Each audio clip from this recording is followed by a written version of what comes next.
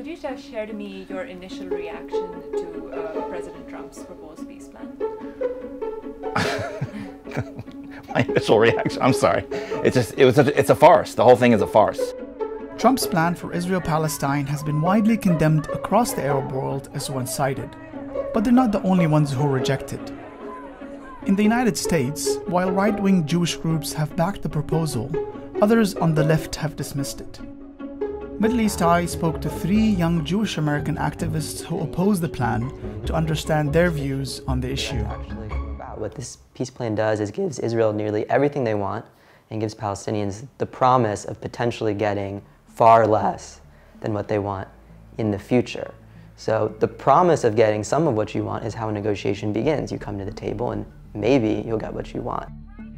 Noah is an activist with the Jewish Voice for Peace, an organization advocating for human rights for the Israelis and the Palestinians. He believes that despite mainstream endorsement of the Trump plan, the overall Jewish American sentiment is changing when it comes to Israel-Palestine. Like many communities, our community organizations are led by the 1% of our community, with people who don't speak for Jewish Americans in general.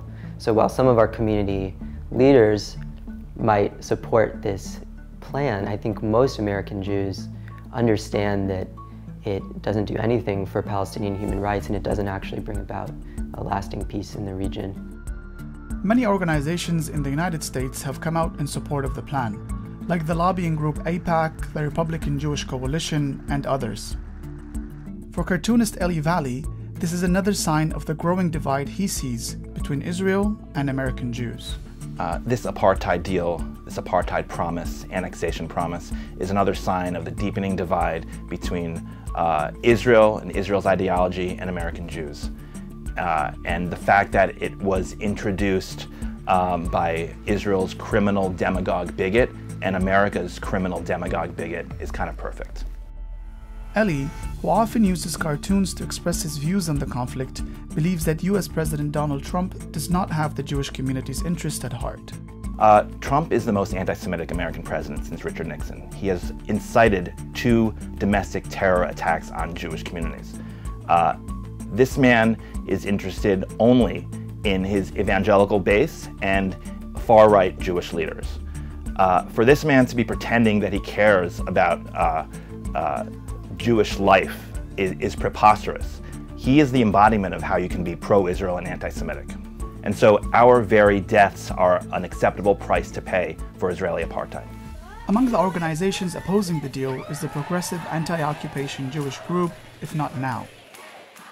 Emily Mayer, the co-founder and political director of the group, believes that the issue doesn't start and end with the current US administration. I think what's most missing from the discourse around this plan is the fact that it isn't only the Trump presidency that got us here. What got us here was actually decades of failed American policy, in large part, that time and time again has weighted the peace process towards the Israeli government and against the Palestinian people. We've seen not only in the Trump era, but in the Obama era, a real holding back and restraint to put real consequences on the table for what has been a decades-long occupation that has robbed Palestinians of basic freedom and equality. But Emily still sees hope in the future, despite the uncertainty of the current moment.